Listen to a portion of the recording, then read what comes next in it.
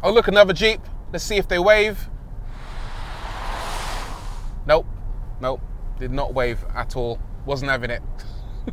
Apparently, there's a thing called the Jeep wave, where if you're in a Jeep, if you're a Jeeper and you see another Jeeper, you're supposed to wave or flash your headlights, but clearly that guy didn't get that memo.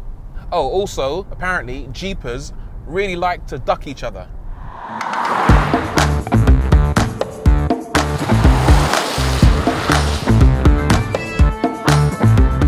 Back in January 2023, Jeep unveiled this, the Avenger, and almost instantly people loved it. It started winning award after award after award. European Car of the Year, World Women's Car of the Year. In fact, in a short space of time, this went on to become one of the most decorated cars in all of Europe.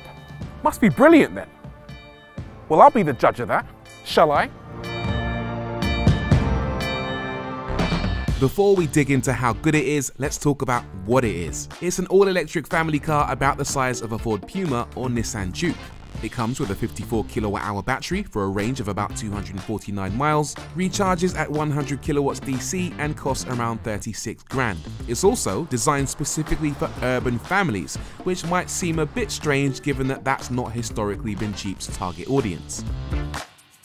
Even though it is quite small, it still has a lot of familiar Jeep hallmarks. I'm not going to show you everything, we've already done a walk around, but I'll show you some key features, including this 7-slot grille, which has been a mainstay on pretty much every single Jeep. Not sure if you noticed this, but on all Jeeps, the slots are angled backwards slightly, the idea being that the extra lean protects the radiator from damage if you're an idiot and you crash it into something. Now obviously there is no radiator in this car, it's electric, and there's also no engine, so there's nothing to cool, but the slots do look really nice. I also like these split level lights and also the big muscular wheel arches, and around the back you get a set of LED X-shaped rear lights, which by the way are designed to resemble the X you get on old American style petrol canisters for some reason. This is an electric car, that doesn't make sense. And yeah, there's something else you get as well, which is a lot of plastic everywhere. According to Jeep, all that plastic is in place to help protect the Avenger's great looks. Most car damage is caused by low-speed bumps in car parks and by those who chuck it off-road. And so the plastic should minimize scratches. It could also be very useful, especially around the doors, not to mention being cheaper to replace. I'm not sure I buy that completely though, because let's face it, is this car cheaper because it has plastic all around it? I'm not sure it is. I reckon Jeep are still charging you the full price that you'd expect to pay for a car with metal and paint.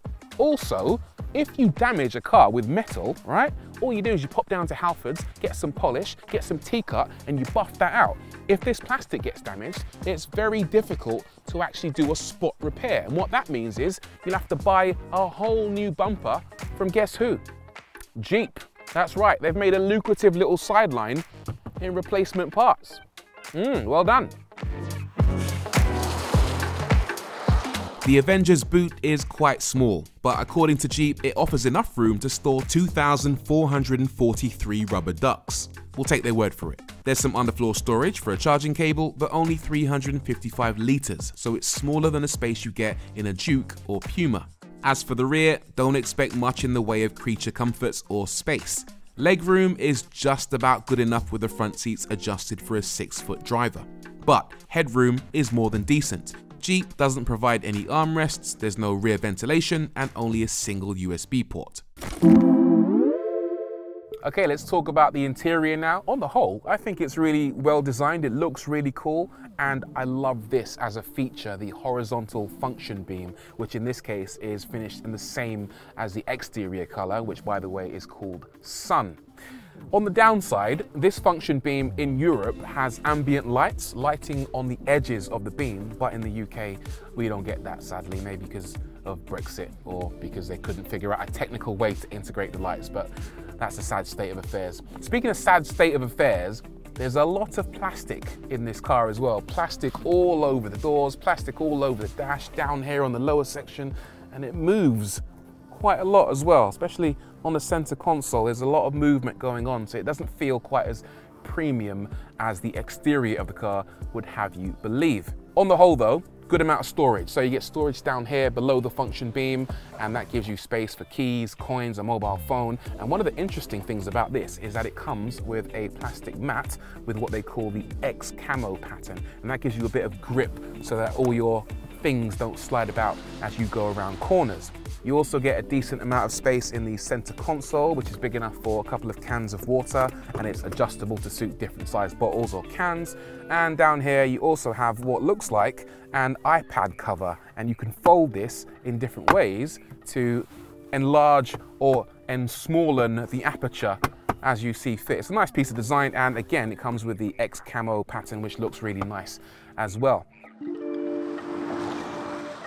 In terms of overall storage capacity, Jeep are very proud. They say it has 34 litres of storage, which is about double what you get in a normal car, and that's enough space for exactly 580 ping pong balls. It sounds impressive until you go looking at the specific spaces, and then you realize they're not all as big and useful as they could be. For example, the glove box. When I got in this car, the manuals weren't in the glove box, they were in the door pockets, because it turns out the manuals are too big to fit comfortably in the glove box. It's just a weird shape. They do fit if you mangle them, but yeah, that could be better. Credit where it's due though, you do get a load of physical buttons, which makes operating the heating and climate control absolutely a breeze whenever you're driving, but you don't get a particularly decent stereo system in my eyes. It's pretty average. Not quite car of the year material, if you ask me.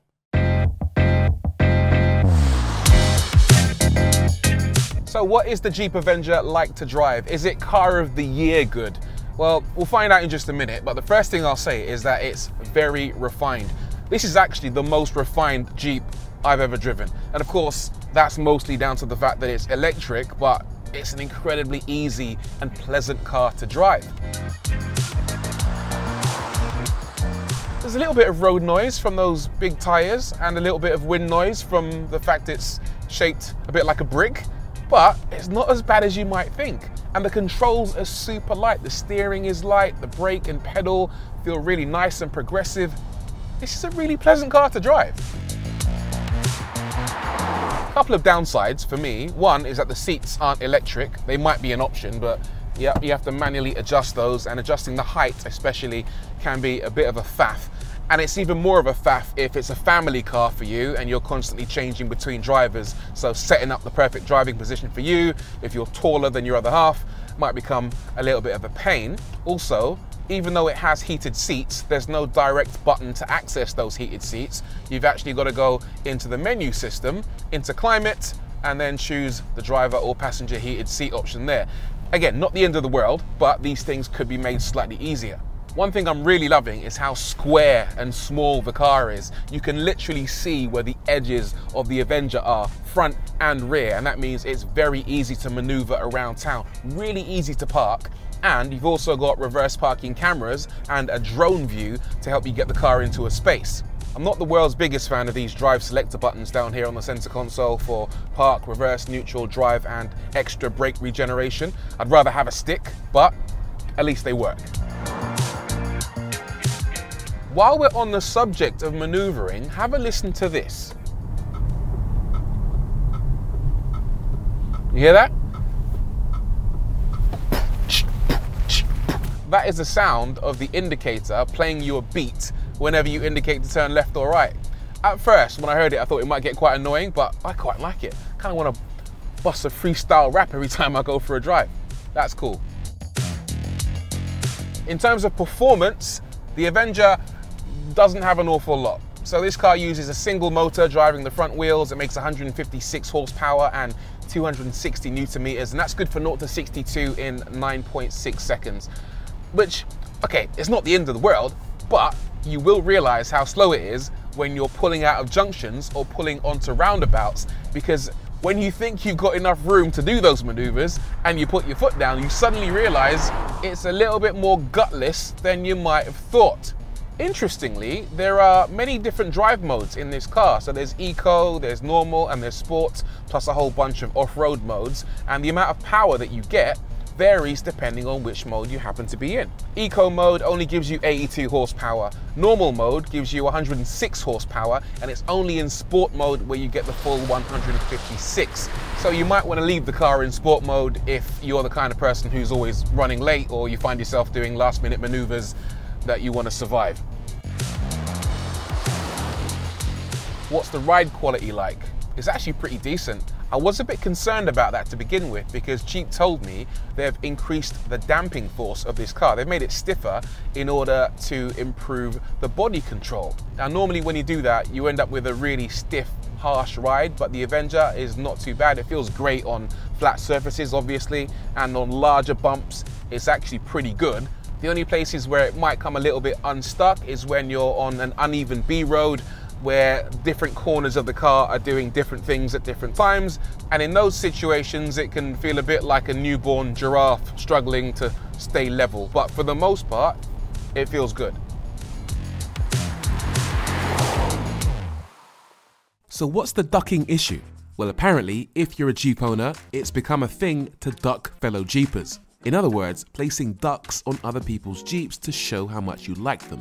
Why? Well, it was started by one Jeep driver many years ago and it's become a thing since. So if you see ducks on a Jeep, now you know why. While it's not the most engaging car to drive given the lack of power, when you push it, you'll discover it has plenty of grip, even in these wet conditions.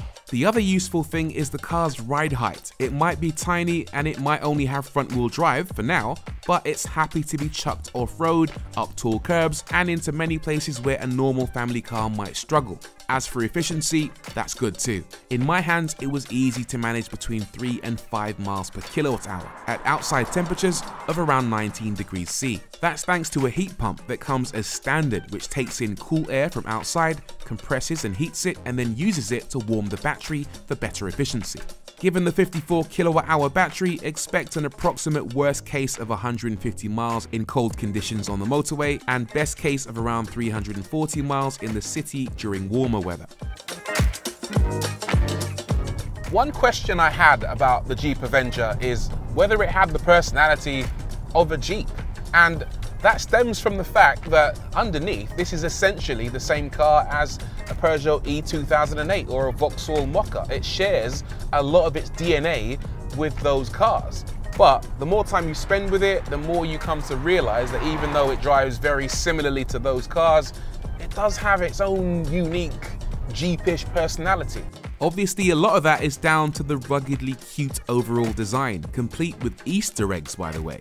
A ladybird on the roof, a small child on the windscreen gazing up at the stars at the opposite corner, a silhouette of the Avenger with a JJ initials for Junior Jeep on the boot lid, and a little mountain range under the rear glass to inspire the spirit of adventure. I think the Jeep Avenger is a bit of a strange car, really. It's an all-American brand, and yet it was designed by Europeans in Europe and will never be sold in America. It looks, in pictures anyway, like a big sturdy SUV, but the reality is that it's the size of a Vauxhall Corsa and it really wasn't designed for off-roading. It was built for urban use. It's designed to be a car for the masses, and yet it's really not cheap. It has a starting price of over £36,000. It could be a recipe that really confuses customers, but the more time you spend with it, the more you like it. Is it the best car of 2023?